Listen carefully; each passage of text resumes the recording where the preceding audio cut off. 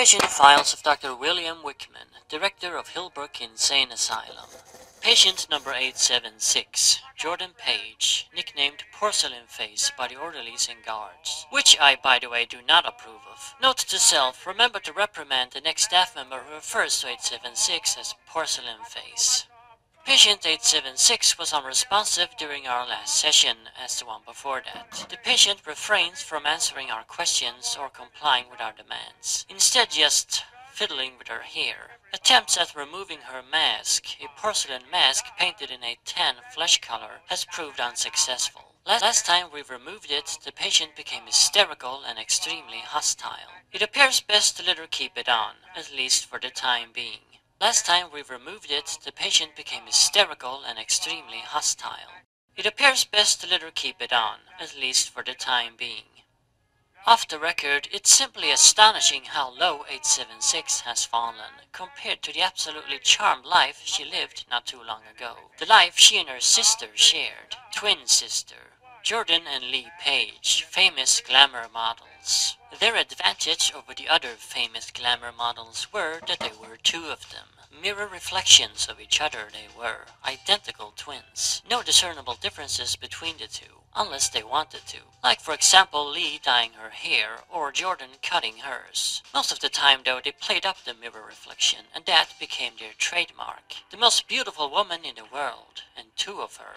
The pair topped numerous crude lists of the so-called hottest celebrity women, or so I've been told. Anyway, for a time it seemed like the Page girls were going to conquer the world, figuratively speaking of course. Their own clothing brand, their own makeup brand, and even a movie deal in the works. Who knows how that endeavor would have turned out if the girls could act at all. That's something we never got to find out, as the accident then happened. It was a hot summer night, and the Page twins were attending a chic nightclub for the famous and the vain in downtown LA. This was one of the places celebrities came to go nuts, unwind, have a few drinks or 10, dance like fools, and gossip amongst themselves. It was also a great place to make new, influential friendships, especially if you were young and attractive.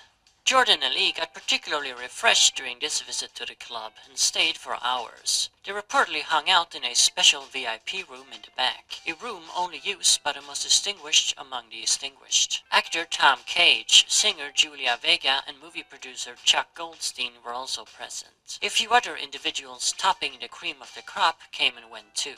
Eventually, at about 4 in the morning, the sisters finally had enough and called it a night. Headed for the lavish LA mansion they called home, Jordan and Lee hopped into their bright red Porsche convertible, taking no consideration for their intoxications. After all, they'd driven while under the influence countless times in the past, and nothing had happened so far. Why would anything happen now?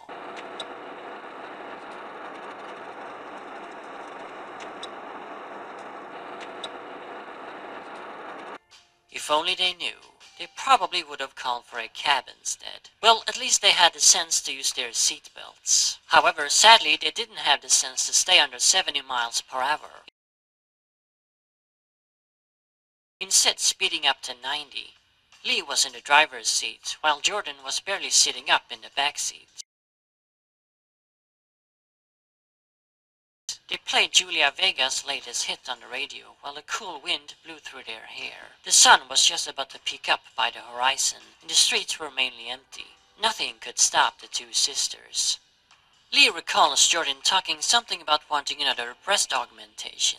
Then Lee complained that she would have to get one too. After all, it wouldn't do if one had larger breasts than the other. That's the last Lee remembers, before Jordan started screaming in the back seat. She had no idea what was going on until she suddenly saw a car right in front of her.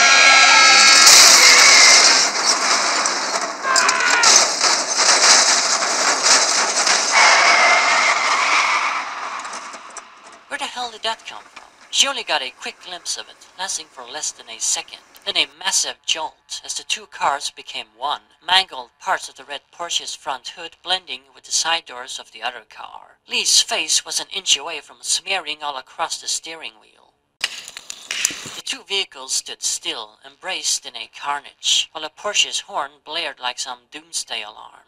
Lee was barely conscious from the shock of impact, and struggled to lift her head. She could smell smoke and gasoline, and felt a warm sensation on her face. Suddenly the door was torn open next to her, and hands started to pull at her. It was Jordan. She dragged her sister out of the wreckage, grabbing her by the armpits.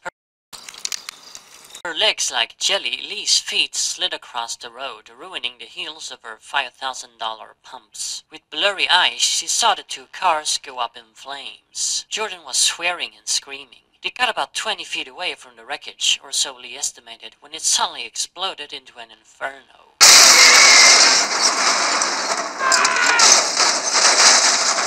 The two sisters were pushed back by the force of the explosion and flew several feet onto the hard concrete road.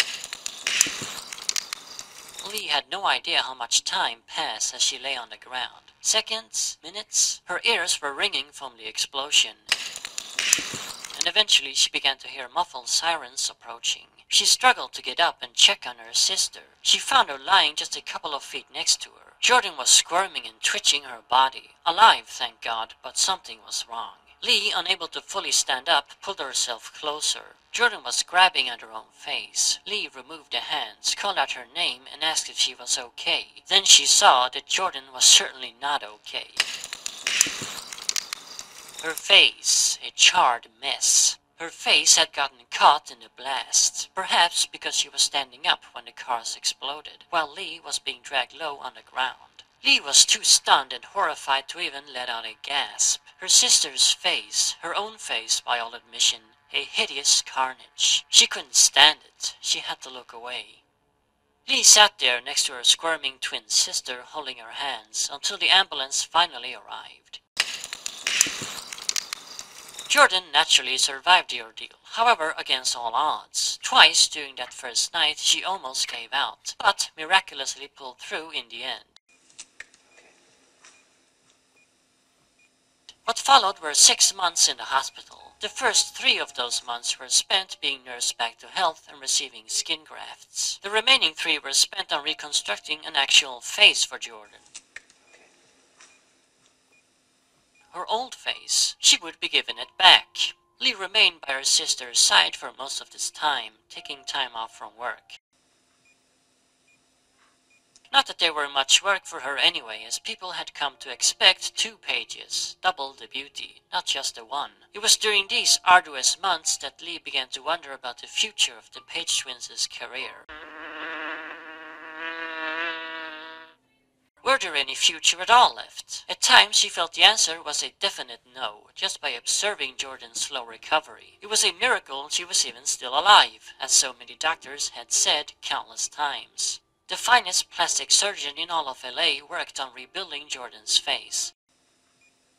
Peter Levine, or just Pete as the Pages called him, a friend of theirs. After 3 months, Levine's meticulous work was finally done, and Jordan Page, presumably resculptured underneath those bandages, got to go home at long last. 3 weeks later, on a sunny December afternoon, Dr. Levine came a-knocking at the door, complete with a nurse in tow. Jordan had not yet shed her bandages, but the time for the unveiling was at hand. By all intents and purposes, her face was all healed up now. The 2 sisters sat on a sofa in one of their mansion living rooms, holding hands, as a doctor and his nurse hovered over them. With the nurse assisting, Levine began to unwrap Jordan's bandages. Slowly and gently he took it. Lee was frightened out of her mind, scared of what might be revealed. Would it be the old Page face back again, perfect and all, or something else? Her fears went wild, and she imagined all kinds of images, each one worse than the previous. Lee did all she could to hide her fear, though, as holding her sister's hand, she could feel how Jordan was trembling. She was a lot more afraid. Lee had to keep that in mind and stay strong for her sister's sake. Despite being identical, it was her face after all. Levine himself looked a bit nervous, but he tried to mask that with a warm, confident smile. Usually very sure of himself and his work, he knew that this time he hadn't much of a face to work with. He had basically been forced to rebuild Jordan's face from scratch, and that was not an easy task. Still, he had never failed before, and he prayed to the gods that this wouldn't be the first time. He carefully rolled away the bandages while they all waited with tense anticipation. Soon some skin began to reveal itself, and some more. It looked fairly promising, Levine thought. Perhaps he'd worried in vain. Then most of the bandages were off. Lee felt a rock sink down in her stomach. Levine pulled off the last bit of bandage and handed it over to the nurse. "There," he proclaimed, trying to sound triumphant. "It didn't look so bad. Not too bad at all," Levine told himself. "It could have been a lot worse." Lee nearly choked up on tears, but quickly pulled herself together. "What does it look like?" Jordan asked with a broken-up voice. She could see their reactions, and tears began to swell up in her eyes. Something was wrong. Something was seriously wrong. "What does it look like?" she demanded this time. "Now keep in mind that there was basically nothing left of your face, Jordan," Dr. Levine began. "Anything is a vast improvement. You must remember this. You must keep in mind that—" Jordan cut him off and tried to gasp, but not a sound would come out. Instead, she just stared at that thing in the mirror with wide, horrified eyes, and it stared back at her. "No," she whispered, then tears began to flow. Now a fury of sounds came out as she screamed in terror and despair. Lee still held her hand tightly, but couldn't think of anything to do or say to calm her twin down. What could one do or say to a person whose face was now a mockery of a visage? The face Jordan had seen in that mirror was a grotesque parody of the gorgeous Jordan Paige. A mess of flesh, like some sick joke, like a child had played around with putty. Jordan's screams echoed throughout the entire mansion. And then a crash, as she slammed the mirror out of Dr. Levine's hands, and it fell against the floor. Jordan's head sunk down into her lap, and she covered herself up with her hands. Through the gap between her fingers, she could still see her reflection in the shards, however. Weeks passed, and Jordan isolated herself in the mansion, never going outside, despite the fact many of the sister's friends called for her. Some of them, including the ones who were present in that VIP room on that fateful night, came knocking on the door. Jordan refused to see them, however, confining herself in her room. There was very little Lee could do. She simply told them her sister wasn't up for any visitors. Lee herself grew increasingly worried about Jordan's behavior. It was no good to isolate oneself. Jordan needed to leave the house, meet people, start living her life again. She didn't even bother getting dressed any longer, simply walking around in her underwear and a see-through nightgown.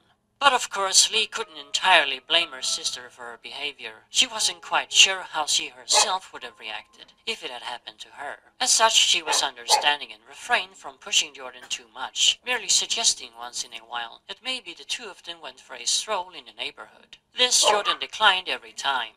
Lee had to get out herself, though. She couldn't stand staying in that house with her distant sister. Not for too long, anyway. One evening, after a round of shopping with a couple of gal pals, Lee returned home and carefully entered Jordan's room. She had bought her a new dress and was going to show it to her. She found Jordan sitting in the corner of her room, in front of a mirror, slowly and repeatedly brushing her hair, like in some sort of dream state. Lee noticed in the reflection that her sister was wearing a mask, a special piece of art created by one of her artist friends, a porcelain mask painted in tan flesh colors, sculpted to look exactly like the Paige twins' face. They had two of them, one given to each of them as a gift from the artist. They had both been displayed on the wall of one of their living rooms. Apparently Jordan had removed the one, and now taking to wearing it over her face. Lee immediately felt a bit disturbed by this, but shrugged it off as Jordan simply wanted to look like herself once again, if only for a moment. She approached her twin and held up the dress, explaining it was for her.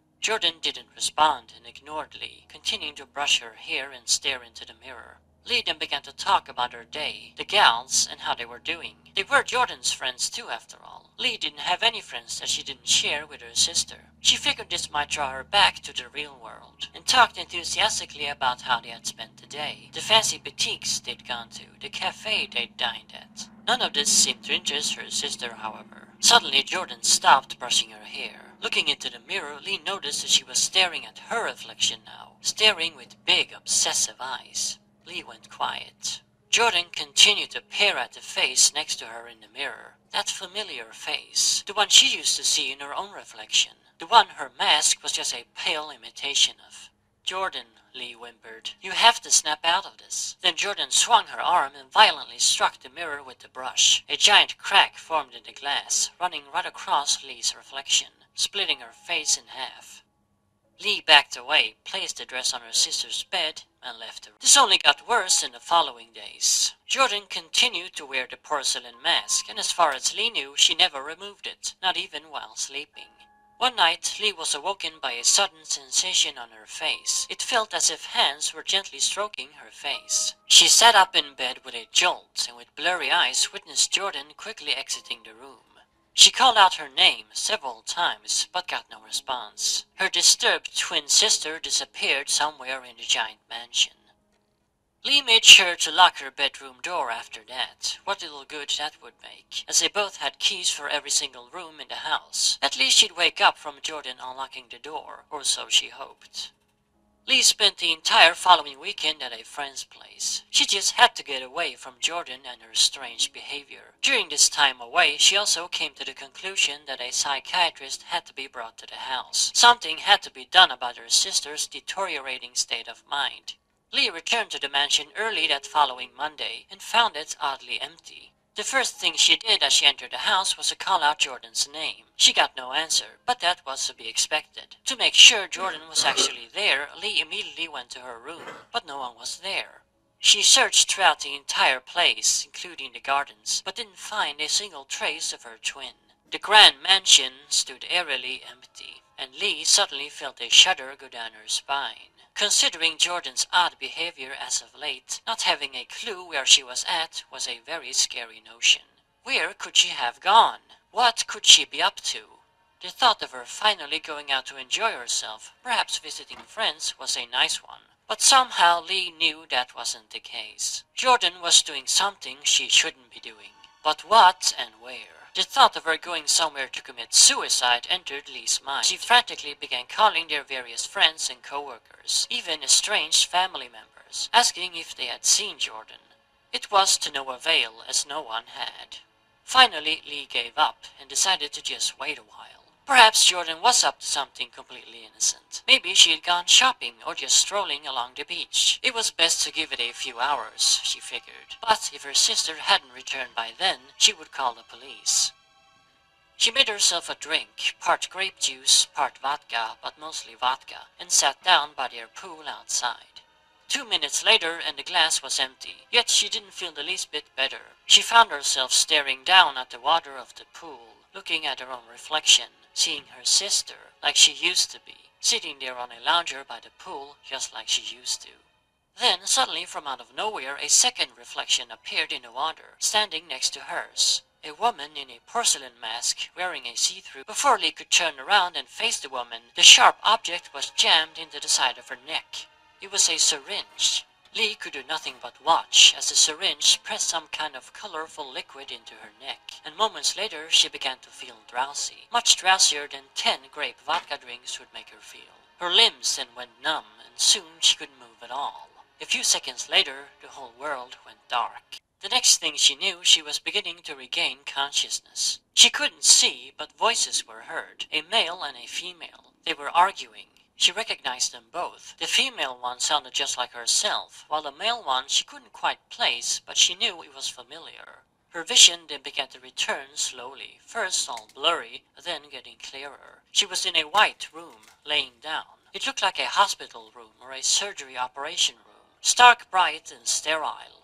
Lee had no idea how long she'd been out. For her it felt like seconds, but it could have been hours. She tried to get up from whatever she was lying on, but realized she was strapped down. That's when the two voices stopped arguing and went silent. Then she heard the male one say, "She's awake." "I can see that," the female one responded. "I thought you said she'd be out for another couple hours. Maybe I misjudged the dosage. Can you blame me? Under these circumstances you've put me under." The male voice sounded nervous. Lee finally realized whom it belonged to. It was Dr. Levine. The woman with her voice was obviously Jordan. Lee began to shout, demanding to know what was going on. Jordan and Levine walked into view to her left. Jordan was still just wearing that nightgown and of course the mask, while the doctor was dressed up in his surgical get-up. Look to her left. Jordan was still just wearing that nightgown and of course the mask, while the doctor was dressed up in his surgical get-up, looking all prepped for an operation. Lee also noticed that Jordan was holding a gun, a small pistol, and pointing it at Levine's back. The poor strapped-down woman was beyond bewildered. She once again demanded to know what was going on. Levine glanced at Jordan with a scared look while sweat ran down his forehead. With sad eyes and a melancholy voice, Jordan said, "I'm sorry, sis, but I had to do it. It was my face. I had to take back my face." She then repeated it, more hysterical, her eyes growing wider behind that mask. Her face. It was her face. She was only taking back her face. What was she? Lee knew what she was talking about, but she couldn't believe it. It couldn't be. But then it all began to make sense. Ever since she'd woken up, she'd felt numb in her face. She couldn't even feel her. She tried making facial gestures, but had no idea if they were being pulled off. Jordan briefly disappeared from view and then returned with a surgical tray in her arms. She held the tray before Lee, saying, "See, I'm only taking back what's mine." Lee looked at what was on the tray and suddenly felt like passing out again. There it was, spread out on a silver tray like some rubber mask from rubies. Her face. Her carved out face. Jordan had a manic look in her eyes, but that was nothing compared to Lee's expression. She let out a horrified shriek and began to twist and squirm, straining against the straps of the hospital bed. Raising her head as far as she could to try and get up, Lee noticed her own reflection in a large mirror across the room. If the face on the tray wasn't proof enough, then this certainly was. What she saw in that mirror was a faceless woman. Where once there used to be a beautiful work of art made of flesh, there was now nothing but a bloodied mess. For a moment she remained completely still, mesmerized by the sight, too terrified to even comprehend what it was she was seeing. It felt like some insane fever dream, but it was real. What she was seeing wasn't fake, and upon this realization, Lee began to shriek even louder and thrash even more violently in the bed. Afraid that she might somehow get loose, Jordan handed the tray over to Dr. Levine and held her frantic sister down. Levine now finally saw his opportunity. Jordan was still holding the gun, sure, but she was too busy fidgeting with Lee to even notice him. So he did it, without even thinking. He just wanted this macabre nightmare to end. He smashed right into Jordan's side with the tray, pushing her away from Lee and against the wall behind the bed. As she fell against the wall with a violent thud, the tray went flying across the room, hitting a glass cabinet. The cabinet completely shattered, and glass shards rained down like a waterfall, mixing with the tray as it fell to the floor. Several gunshots were fired from Jordan's pistol as Levine wrestled her into submission. Luckily, if that word even fits in this story, none of the bullets hit anything but ceiling. The doctor smashed the weapon out of the crazed woman's hand, picked it up, and thus turned the tables on her. As he held Jordan at gunpoint, Levine found his phone and made the appropriate call to the police. He then unstrapped Lee. She was too groggy to stand, however, and just sat on the bed, slouched down, her face hidden behind her hands. Suddenly, as they were waiting for the law to arrive, Jordan cried out, "My face!" Before Levine could even react, she rushed over to the broken cabinet and began to rifle through the shards until she found the silver tray. It was turned upside down. She lifted it, and there it lay. Lee's face, the Paige face, shattered and torn into 1,000 pieces by the glass. It was a puzzle not even the most gifted surgeon could ever put together. Jordan slumped down onto the floor like a lifeless rag doll, as if all the air had left her. Realizing it was essentially all over now, Dr. Levine sat down on the bed next to Lee, not even bothering to aim the pistol at Jordan any longer. Soon the approaching police sirens could be heard. A few months later, Jordan Paige was committed to Hillbrook Insane Asylum. A couple of weeks after that, Lee Paige committed suicide by drowning herself in their mansion pool. Her face never could be restored, not even by Dr. Levine himself. Now, if you'll excuse me, I have to go find that Playboy centerfold of the Paige girls. Maybe I'll show it to patient 876, see how she reacts.